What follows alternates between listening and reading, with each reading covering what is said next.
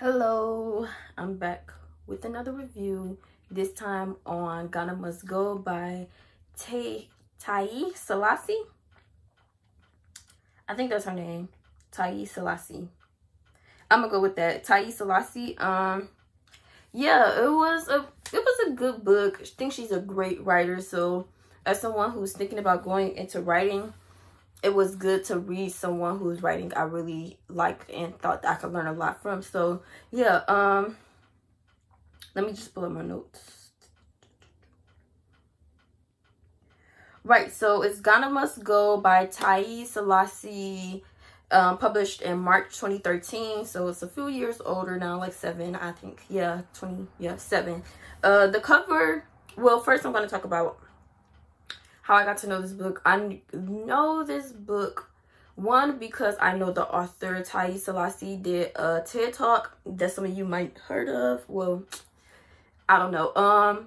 TED Talk called Don't Ask Me Where I'm From, Ask Me Where I'm Local To, that kind of talks about a little of what she touches on this book, that people come from a lot of different places. It's not necessarily where have you lived, but more so about those experiences and that culture that shapes who you are. So this book, that's how I knew her. It was a TED Talk that was recommended to me from multiple people. So one day I eventually looked it up, and so I saw that she wrote a little, and I saw this book. And then after I read the last book that I read, which was Baba Segi's, this was kind of in the recommended section of Goodreads, and I was really like, oh, I really want to read another good book after reading Baba Segi. So I did a little research, and Ghana Must Go just kept coming up after I looked for like what books to read next. So I was like, since it's coming up, that's clearly a sign that I should read it. So yeah, with the cover, it's a decent cover. It's not that extravagant, or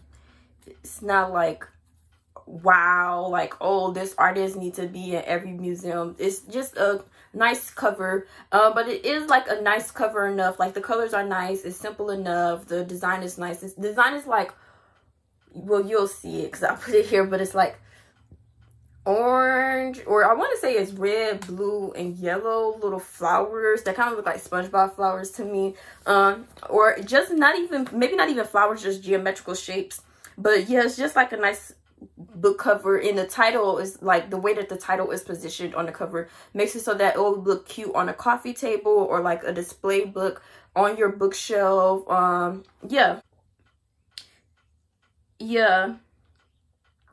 so really the cover wasn't what made me want to read the book. It was more so the author. I was really interested in her life after hearing her TED Talk, and the fact that the book kept coming up, I'm like, okay, let me get to it. So now on to technicality.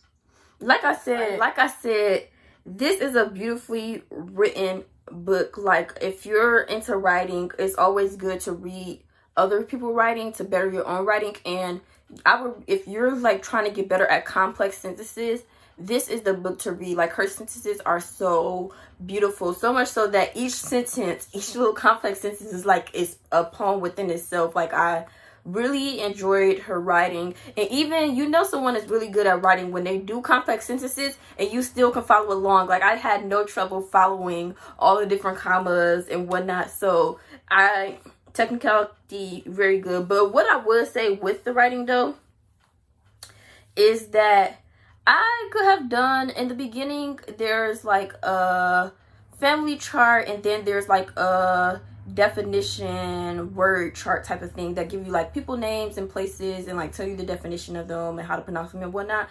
I thought this was pretty unnecessary. The family tree wasn't that hard to follow. Like, I don't think I referenced the family tree once as I was reading. The family wasn't that complex to me, in my opinion. And then even with the word chart, like, I thought that was pretty, I think, I guess it was nice. I guess that kind of shows you who her audience was though, with having that word chart. I mean, yeah, but I think that if she was gonna do a word chart, it would have been better to just have translations within it, because she did use like a mixture of God and, I want to say, Yoruba yeah, mostly just Ga and Yoruba. If there was other languages, I didn't recognize them. And it was kind of sometimes like I would look at the translation, like Google the translation, or ask one of my friends if he knew what it meant, just to like, because I thought it would add more to, like, I thought it was something that I needed to know to actually understand what was going on. So I'm like, if you're gonna have a word chart and give definitions and translations, it would be better to actually give translations and definitions of the phrases that you actually use rather than names and places. But I think that I kind of dislike when authors give us too much information as readers before we start reading, because that shows that you don't trust me as a reader to be able to follow along and like have inferences that are accurate and whatnot. But like, it was okay. I guess if people are into that, they could use that. I just didn't find myself using it that much. But what I really did appreciate was the way that the chapters or the book was sectioned. So was gone, going, go. After you read the book, it makes sense. You're like, oh, that's actually nice. And but also before ever reading, just looking at the chapters, I was like, gone, going, go. That kind of like even told a story for me within itself, like just those sections. So I think once again, the person is clearly very creative, a very talented writer, and it's a very good book to read for that, just to even just like admire her writing and take notes of her writing. But the story was also pretty good as well. It's not so much of an exciting story, but it's still a good story. Like I said, the last book, Baba Segi's Wives, that I read, like that was an exciting story. Like, oh, jaw-dropping. This is not so much more so jaw-dropping. It's more heart-wrenching. It's like more of a, like that type of, I don't know how to explain it. Like, I wasn't necessarily like, oh my gosh, but it was more like a, oh my gosh. You get what I'm saying? But it was still good. I didn't feel rushed to read it. I really took my time with this book, but I still wanted to finish it. Like, I wasn't like rushed to finish it, but I knew that I was going to finish this book. Like, I wanted to finish the story. So it's still engaging. It's just that not as much of an adrenaline. That's what I think I'm trying to say. It's no adrenaline rush with this type of story. But you really had to get into the zone of the story. Like, this is not something that I would recommend that you read like while you're in the midst of a party. I know you probably wouldn't be reading, but it's really something that you have to sit down and concentrate on, and to actually fully understand and follow the story. And it's like, but that's kind of one of the things that I really wanted, because I'm really like in my own space right now, and this book is like one of those books that you transfer yourself into that world of that story. It is so smooth. Like, her storytelling is so soothing and so smooth that you don't even realize that you're in this world as you're reading it. Like, I really didn't even notice it until after I'm like, okay, I gotta stop reading. This is my limit for today. And then I literally, like, I kind of physically feel myself exiting the world. I thought that was really, really nice. One itch that I did have with the story was the twin storyline. This is going to be spoilers. I don't really care anymore to like walk around spoilers, so this is going to be a spoiler. The storyline of Kehinde and Taiwo, like Kehinde, like Uncle Femi forcing Kehinde to touch Taiwo, I thought was pretty unnecessary and feel like a yucky trope that she could move away. Like, it was unnecessary. I didn't even feel like it was enough build up, or like enough like, oh, that makes sense that would happen. Or I just feel like it was really unnecessary, and something that she kind of threw in there to bring that exciting factor that I don't really think the story needed to be good. But like, I understand you want to have a little bit of drama in a novel, but yeah. And I guess the fact that she's also a twin, you can tell that she's a twin, one, from looking at her Wikipedia page, and two, her name is Taiye, which is the name that the older twin is given in Nigeria. But the fact that she's a twin don't make that less creepy for me, like the storyline of them touching on themselves. I just feel like that's always like a trope that people fall on, like, oh, twins must be attracted to each other. Like, I don't know, I feel like that's very like a narcissistic trope that people like to play into, that don't necessarily reflect twins' relationship. And I don't even think that it needed to reflect their relationship either. yeah, so but other than that, the story was a really nice story. It's not like a drama filled story. It's not a story that I'm like gossiping about if I knew, but it's still a very nice story. The only part that was like worth gossiping about was the twins part, and like I said, I really could have done without the twins part. I really think the fact that he called her a whore would have been enough fact for them to like not be talking or have that tension between them. I don't think that molestation storyline or backstory needed to happen. But on to the relevance. While I was doing research on this book, what I came across was the history of Ghana Must Go, which was like a political movement in Nigeria where they were trying to, it was a lot of well, I won't say a lot, it was immigrants from Ghana and Nigeria, and I think it was in the 1980s that it was like this political movement to get those immigrants out and send them back to Ghana. So the phrase Ghana Must Go. And I think that was that. At first, reading the story and knowing that I knew that political history because my friend told me about it when I was like, oh, I might read this book. And he was like, oh, Ghana Must Go. I know about that. The book must be about that. I'm like, reading the description like that book, it has nothing to do with that.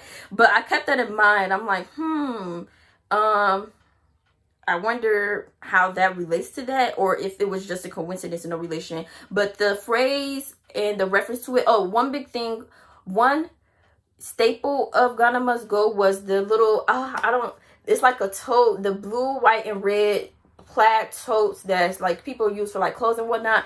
That's what the Ghanaians use when they were like moving back home. So that was like, that tote is like a staple.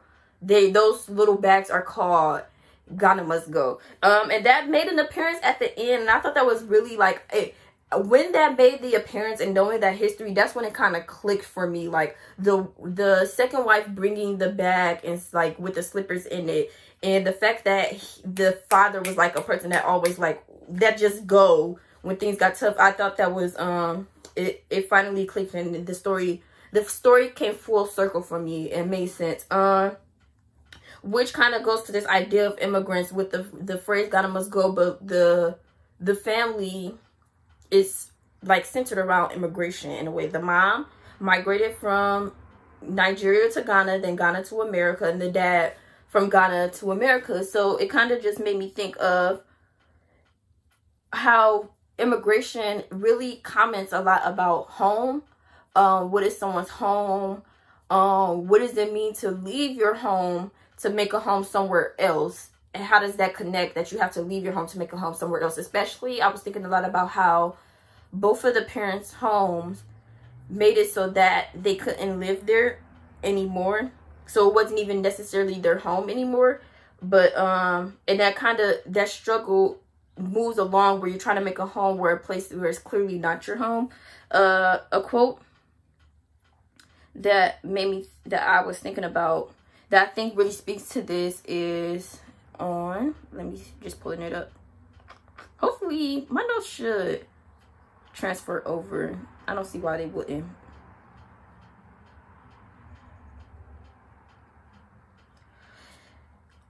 Oh, this is page 65. I don't know what chapter this is, but it say it will happen to someone else, 1,000,001 someone else's, the same senseless loss, the same tearless hurt. This was one perk of growing up poor in the tropics. No one ever needed the details. Like just this idea that this is not particular to them, but it's just like this idea of loss. I was really thinking about like the immigration has to have this form of loss, but I also was thinking about how this starts the cycle of leaving. Like I said, Ghana Must Go, this story of like them always leaving, and even like him always having to, his wife bringing the slippers, something that he left behind, like just this idea of leaving. It made me think of the idea of first generation. Like how is it the first generation? Do the generations of be previously certainly are erased or start over just because of the moving? Especially because a big thing that was like kept coming up in the story was the fact that they didn't talk about their past, they didn't talk about their history. And it made me think of, what does it mean to be, what is saying somebody is first gen, what is that saying? I know it's saying that they are first generation in the country, but it's kind of weird to say first generation, because yes, they may be first generation in the country, but the people before the previous generations, the actual first generations, all of their actions, regardless of what those actions was, or all of that history is what brought the future into fruition. So it just made me think about and it's just like, I feel like first generation is such an European thing. Like, you only say first generation when they move to like European countries, like then you're first generation. But I feel like, do they say that when, say, a Congolese person moves to like Nigeria, do they be like, oh, this is the first gen? I don't see that happening. So then this brought me to the question of belonging. Like, I feel like home, you can't talk about home or wanting a home, which was a big part of this story, without having this idea of belonging, because home is the place that you belong. That's why everyone longs for that. But it just made me think, what comes with the feeling of belonging? It usually is followed by shame, like feeling shame that you don't belong, or hurt, insecurity of like, is this something about me that don't belong? Also loneliness, because usually it's not the fact, home is a concept, not necessarily a place. So you can feel like you don't belong because there's no one there with you, so it's just you, which is a loneliness. And then it made me even think about belonging and how that could shiftly change depending on the context and where you're at. For example, Sadie, who was like, I don't know how to say this, but like she was bulimic, like she made herself throw up because she felt like she was too big. And then previously she talked about how she used to be a ballerina, but then something hurt. She realized her body, like she became really insecure or really aware of her body, and realized that she didn't have the body of a ballerina, so she didn't belong to the dancing world anymore. And then when she finally went home to her dad's village and saw them dancing, and finally like got up to dance and saw people like her dancing,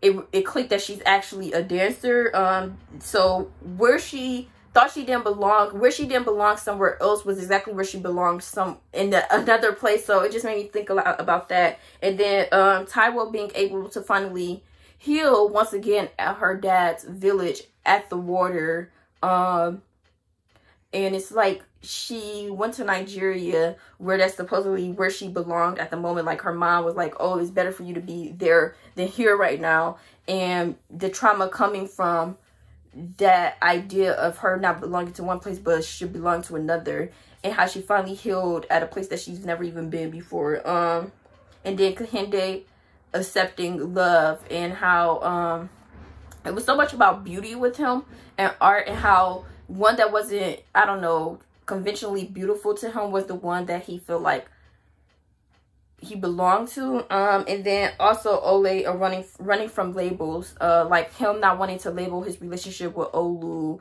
Him not wanting to label his relationship with Ling, and like moving away from labels, which with a label that means you belong to something, and him not wanting those labels because he didn't want something to start, meaning that something would have to end. It was just a lot of things about belonging to me that you can draw on. Those were just like kind of summarized and probably don't even make sense because I kind of just breezed past them since they were just bulleted on my notes. But yeah, I think it made me think a lot about belonging, the idea of immigration and home, and those, like, clearly those all melt together. They're not like I made them into like separate sub things, but like they're clearly one bigger thing connected.